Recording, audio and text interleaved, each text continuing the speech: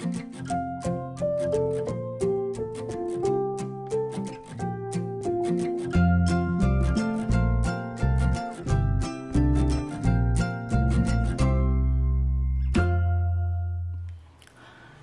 everyone, this is Melanie from Melanie B's Creative Studio, and what you're looking at might look a little crazy because it's still wrapped up, but we're going to talk about the 16 grid system from SanerDirect on Amazon.com. This is a diamond painting tool that is super cool. It is made of wood. It's basically a multi-boat tray holder for your diamond painting boats. And that is what we call the little trays like this that we use when we're diamond painting. So for those of you who like to have multiple trays out at one time when you're diamond painting, unlike me, who is totally inefficient when it comes to, I always use one color, put it back, one color, put it back, and that is really inefficient. Now, I'm not saying you have to be a speed diamond painter, but this should help me speed up my process and have it out when I'm ready to go back to my diamond painting. If I have to put it off for a while, I will have everything set up. But this cool tool is also really pretty, and so it looks nice sitting out, so it doesn't look messy like you've got a bunch of random trays sitting around when you are working on a project and you have to just leave it out.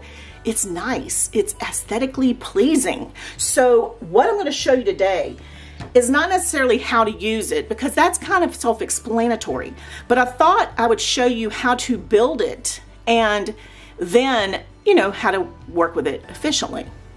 Okay, before I get a snarky comment, I realize I have a wooden project on top of a wooden background. So give me a minute, we're gonna switch out the background, but I am gonna show you how to install this piece, how to build it, but there are also very clear instructions on the Amazon site for SanerDirect, and it will show you how to do that as well.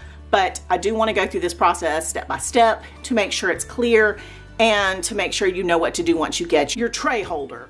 So let's talk about what components we have in the kit and what we're gonna need to put this together. You're gonna have one piece that's got the 8 little slots in it like this one.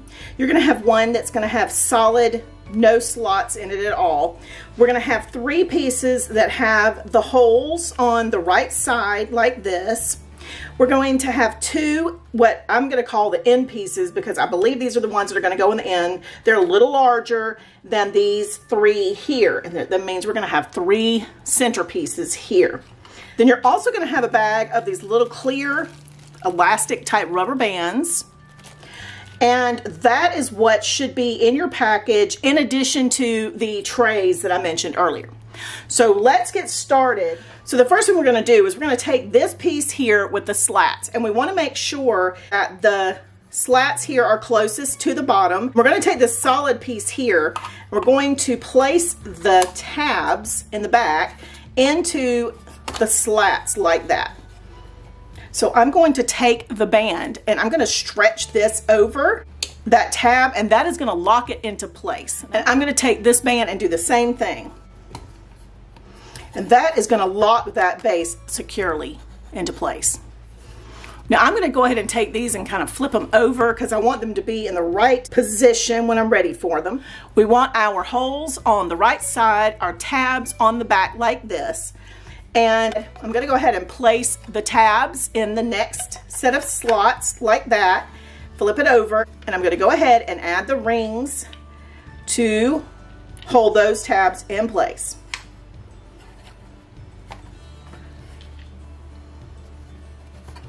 And I'm going to repeat this step with these last 2 pieces.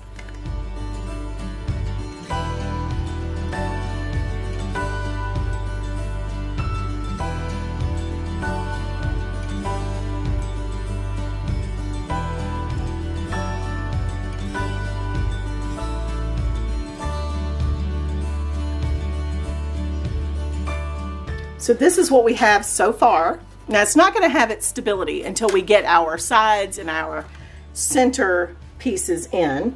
Now I'm going to go ahead and add our center partitions, and I'm going to make sure that each one of these shelves here are going in between the slats here.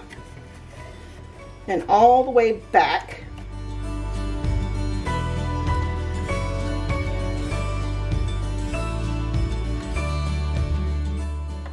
Now the sides, you'll notice there's a tab on the back, a tab on the bottom. So all you're going to do is line up with the slats here and here for the sides.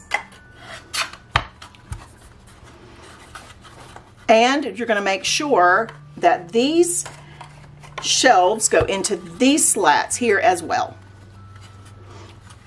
Now there's not going to be rubber bands to hold these in place. All right, let's do the last side. And you can see that this is a very easy installation. I don't even know if we can call it an installation, but it's very easy to put together.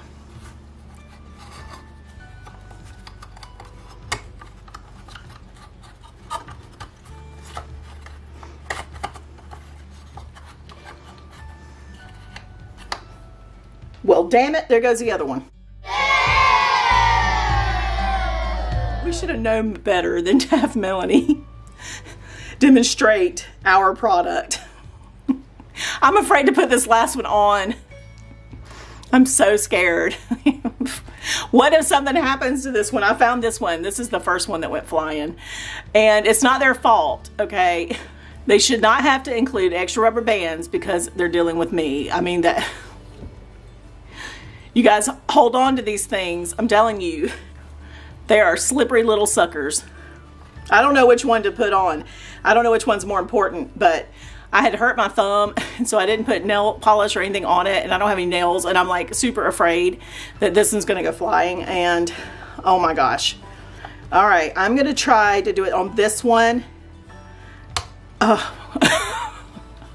Okay, I think it's very secure though. I can use just any kind of rubber band on that. I don't have one right here with me, but we're gonna just go with that. Yeah, so right now it feels very good. I'll have time to look for that other one later, but that was my fault. So now this is how we would use our cool little tool, and I'm going to show you. So here I'm just going to tilt it up a little bit to show you that. Now they've given us enough of the boats or the trays. I've always called them trays. You call them whatever you would like, for them to store right in here. A lot of people I know will just take a Sharpie and mark which color they are using at the time on the tray itself, and that's how they, you know, keep up with which one it is, because you can actually see, and I'm gonna tilt it up a little bit to show you, you can actually see the front of each tray right there, and that's how they do it. Now you can label it how you want, but how cool is this little unit? I just love this idea. So you've got 16 different trays here, or boats, that you can have at any one time, so you can switch out and do an entire area. So for those of you who like to work and not have to shift out and forth, you know, back and forth and whatever, what an amazingly efficient way to go. And it looks so pretty. I mean, it looks so nice just sitting there with your decor, that it's not an eyesore, you know. So I'm going to get a couple of little things and just stick them down in here to see what all would fit, and then I will be done with this video. So I wanted to see if my adapters would fit here, which they will, which is nice because I like to have my adapters, you know, nearby. I like that those will fit in there with the grip on them, and the grip actually will fit down in there as well, so that's cool. And these will go, you know, all the way down. The grip fits all the way down as well, so that's cool. Now I want to see if, oh, my little fat guy works in there too. Oh, all right, let me tilt this up. So we've got our thicker drill pins for those of you who have those. We have our regular drill pins, even with the grip on them. Those fit down in there as well. And then I also have my adapters, or let's just say you don't have the grip on there, and the regular drill pin will fit all the way down to the bottom. So there you go, you guys. How amazing is that? I love this, and I'm sure you will love it too. So I'll be sure to give you a link in the bottom as to how you can go purchase this item and a lot of other really cool diamond painting tools that will help you be more efficient and have storage ideas and other things that will help you with your diamond painting endeavors.